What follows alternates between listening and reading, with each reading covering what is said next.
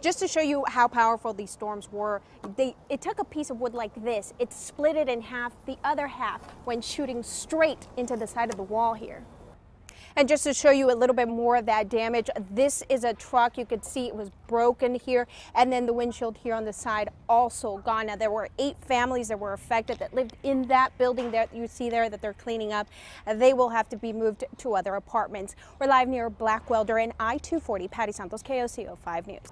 Well, Jessica, definitely some high water out here. Take a look at this parking lot. Right now, it looks more like a lake. And if you'll take a look down here, you can see the water is coming up past my ankles. Now, this is the parking lot of a movie store. But you know what? This water isn't stopping people from coming in and dropping off their DVDs. And this business was actually prepared for this. Take a look. They have sandbags right out front of this door to keep that water from coming in. Jessica and Paul, the community truly came together tonight to show their strength, many of them wearing this ribbon that was handmade by an OSU staff member. Yeah, the water usually reaches all the way up to this bridge, but with the lake not getting enough water in the last year, you can see the levels have dropped significantly. That is how a police officer patrolling this lake was able to see a vehicle right out there. And you can see this is a piece of the truck that was pulled out today. Police telling us in the recent months they have pulled out 4 vehicles from this lake. We're live at Lake Stanley Draper. Yeah.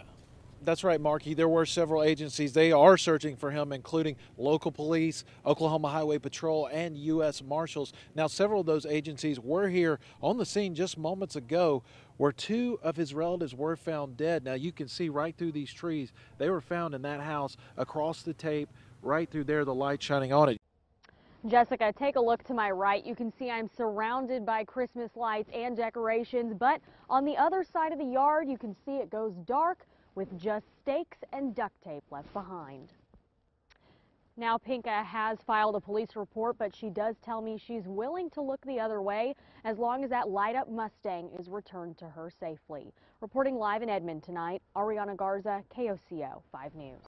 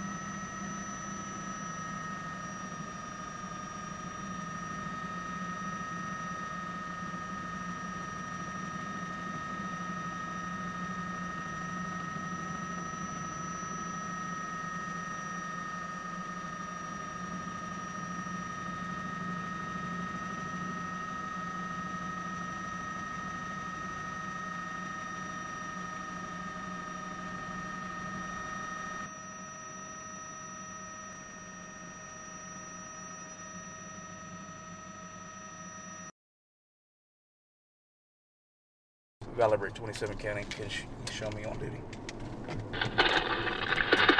Welcome back to shift. It feels good. It's kind of exciting. I don't know, when I put on the uniform today and knew I was coming back from my first official day, I was like, it feels good. I mean, it really does. As he started slowing down, he finally decided to get off right here. right under the underpass, and his vehicle stopped a little bit up front there.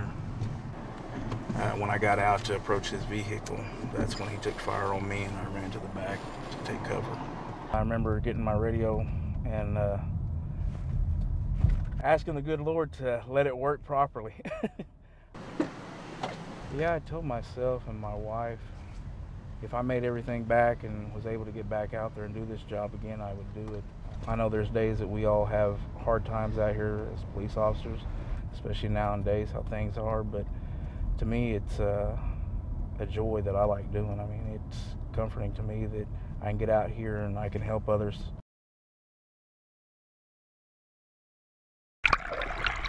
Water is unforgiving. It's not going to care. And so if you go underneath the water and don't come back up, then it's an unfortunate situation, and a life jacket can prevent that from happening. We try to give everybody an opportunity to be informed of the law, and then we make friendly contacts with them, and we don't like to surprise people. And in our lake, if you're under the age of 13, anywhere in the lake and you're in the water, you have to have a life jacket on. That is a posted regulation and a city ordinance. You can drown in very shallow water. That is why it is absolutely imperative for young people to have life jackets on. 467, I'm about to go 97. We have been given some vouchers by the company of Brahms, and if an officer catches a kid being good and being in the water, then we have a few of those we can hand out and give them a free ice cream. Be safe, have fun. Short, that's it. I was grabbing pretty much everything I could carry that they allowed us to grab. The people in this community are always very appreciative, and I enjoy that. That's one of the reasons I love being here. I really have no words. I'm completely shocked. It's definitely a relief to know we'll have groceries and we can take care of their back to school shopping. There you go. It feels amazing. I have no words. Excited and very, very surprised. Makes me think of how I can take care of other things, obviously. And people always like that. I can pay other bills. I'm happy about that. One more. I think it's absolutely amazing what they do for veterans and their families. They give so much, and a lot of people don't seem to recognize that. So it's nice. Other than that, I honestly don't know what to say. I don't even. I got nothing. Yeah, me neither. I don't know. Thank you, Chris.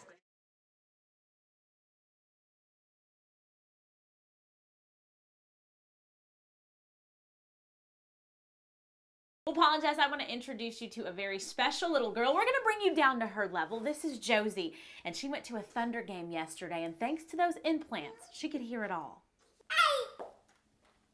Josie! Can't contain it now, and certainly couldn't contain her joy at the Thunder game. Nothing but net for them, and nothing but excitement for her.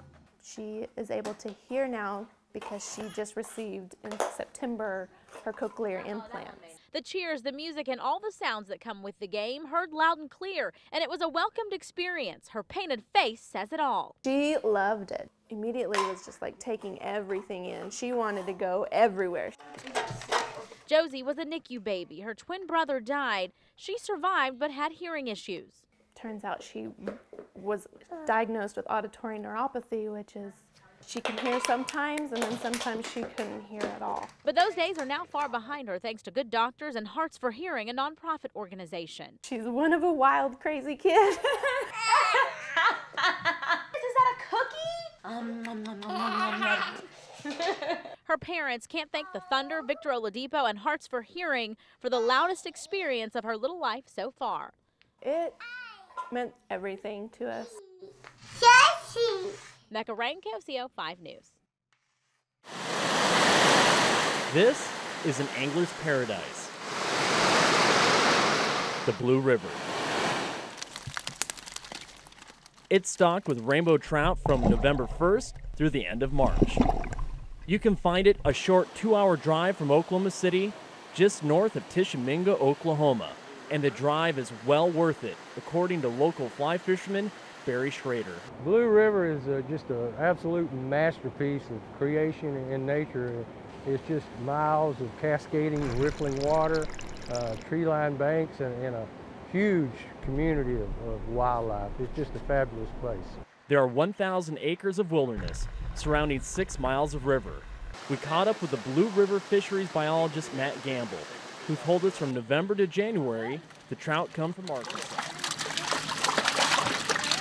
Those fish are provided by the federal government as mitigation for putting dams on Oklahoma streams and rivers. They are provided free to the state. After mid-January, Oklahoma then purchases about 14,000 pounds of additional rainbow trout. The actual contract states 11 to 14 inches, with 10% being over 14 inches but less than 24 inches. What that means is 10% of those fish are going to be trophy-sized fish. So let's see if we can get a strike here. Ooh, had a hit. Let's pull that out of his mouth. Okay, so we'll go back. So they're definitely feeding. Each stocking is generally 2,400 fish. Sometimes we double that if it's like the week of Thanksgiving or New Year's Day, and we know that we're going to have a big crowd, we'll double that. The Blue River is pretty diverse when it comes to access. Sometimes the water is hard to get to, but like this spot, easily accessible for the fly fishermen or even the family with little kids. Most people start out fishing for trout with just simple power bait. For the kids, just get a Snoopy rod and reel and let them go at it. And you'd be surprised, sometimes the kids, or oftentimes the kids will outfish the adults. Fish on. Anglers can expect to catch the trout until about May, when the waters become too warm. Sorry, buddy. This is the face of an abused child. We found a picture from 2005 that was Colt's school picture. Colton Clark's brother Homer knows you've only seen the smiling picture of his brother that was in the news. But he showed me another one, and he wants you to see the abuse of his baby brother. In the picture, he has a huge bruise on his arm. He's got a bruise on his eye and a bruise on his lip, and that no one ever reported it. Never reported, and the brothers were hushed by their guardians, their aunt and uncle. The fear's tremendous. That's the worst part. You wake up every day and you just have that pit in your stomach of, you're just scared. You don't know what's going to happen. You don't know what to expect. It's just, you wake up and it's like living in hell. This photo would be Colton's final school picture. 6 months after Colton disappeared, his brother Homer was rescued from the nightmare he had been living in. I was adopted. I flew straight to Spain. That was the first time I'd ever been on an airplane. His adopted father treated him well, and after a couple of years, they moved back to the States and he settled in Tennessee. And that's where we traveled to see him. Homer wanted to show us that despite the odds, he's made a success of his life. I played baseball, and we won state my senior year, and I was lucky enough. I got a full ride to go to college. With an education behind him and new goals ahead, he landed a career in landscaping design. He's moved on, but admits it wasn't easy. There was times where I was to the point of suicide. Honestly, I don't remember what it was like. To this day, I still feel a hole. That hole, his brother Colton, whose body has never been found. Would you say that's the thing that haunts you the most? Is that hole? Out of all of it, yeah, the thing that bothers me the most is just not having that other piece that completes me. He was definitely my other piece. He was my strength when I had none, and I just kind of had to redirect myself. I had to figure out what was going to be my new purpose. The new purpose is to be a voice for the abused. You can't expect a little beat kid to come forth and tell on the 300-pound man that's beating him.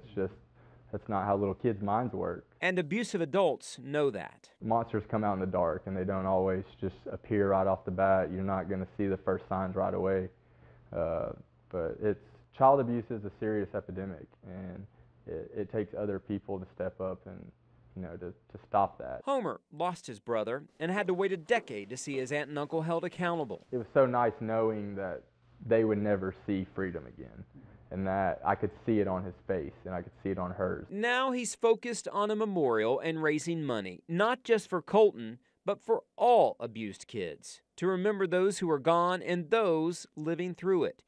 He's got the good memories of his brother and the one picture that pushes him to reach out to the abused. Any kid who's ever suffered anything like this, I want them to know that people do love and care about them, and I know that they seem forgotten, but they're not. Morphine, Loratab, Percocet, prescription drugs intended to reduce pain, creating addiction and anguish. It's an epidemic levels now of opiate overdose deaths and overprescriptions, and a big problem across the nation, especially in Oklahoma. Dr. Craig Stevens leading cutting-edge research at OSU's Tulsa campus on the body's response to painkillers. This is one of the main pieces of equipment. It's called a cell culture hood. We're altering the way the brain responds to the drug. His team working to stop the brain from craving pain medication. They're pinpointing the receptors responsible for triggering dependence and creating new ones. We've kind of flipped it on its head, and instead of looking at the development of new drugs acting at the same old opioid receptors, we have the same drugs acting at new opioid receptors. Artificial receptors blocking the pathways to pleasure centers in the brain. The future of this research lies in a petri dish. Scientists here at OSU hope that studying the way that drugs act with these new receptors will provide a new way to treat pain without addiction. Those new receptors eventually injected through gene therapy. So this is where we actually will isolate the genes. Making you less likely to need drugs long term. That would be ideal. That's the holy grail in opiate research. Though it may be years away, Dr. Stevens predicts gene therapy will eventually become commonplace. We'll be seeing the real use of gene therapy common like it is now, like vaccines. I think so, maybe 20 years. And that could mean relieving your pain without the painful side effects of addiction. In Tulsa, Ariel Reshef, KOCO 5 News. Yeah, the Oklahoma Baptist Disaster Relief has more than 150 volunteers like these guys who are helping out after this ice storm. But with more than 1,400 requests for service, they're still in need of some volunteers. The reminder of a recent ice storm in Yukon can be seen and heard all around. The neighbors all had trees that fell over their fence. Some of the hardest hit areas continue to clean up from the late November storm. Oklahoma Baptist Disaster Relief will be stationed in Yukon for the next several weeks, volunteering their time. We really feel for these people. We know their hardships are going through. 160 volunteers from here and surrounding states are sleeping at this Baptist church and going out each day to surrounding communities to cut down trees and assist where needed. But the group still needs more help, especially now with more than 1,000 calls for service. But certainly we will not turn away any volunteers. The cleanup is expected to take months, but volunteers with this group say they're happy to help those who need it most. Now, to find out how you can volunteer like these guys, we've included a link on our KOCO mobile app. Reporting tonight in Yukon, Jonathan Cooper, KOCO 5 News. Here in Minco, the normal hustle and bustle of students in class has been replaced by employees cleaning and disinfecting the schools, all in an effort to get students back in class by next week. Empty hallways, bare classrooms, and vacant desks. It's not what you typically see on a school day in Minco. But after an alarming number of kids have come down with the flu and strep throat, the superintendent decided to cancel school for the rest of the week. As the day progressed, we lost 36 students through the day with fever. A total of 136 kids were out sick yesterday. That's 25% of the school population. Instead of those students getting behind or teachers having to reteach the material, Sims decided it would be best to cancel class until kids get well. Employees will spend the next few days cleaning and disinfecting the building. Safety and security is the #1 need of each student. I feel like this decision helps the safety of our students. We've got to get them well and get them back in the classrooms.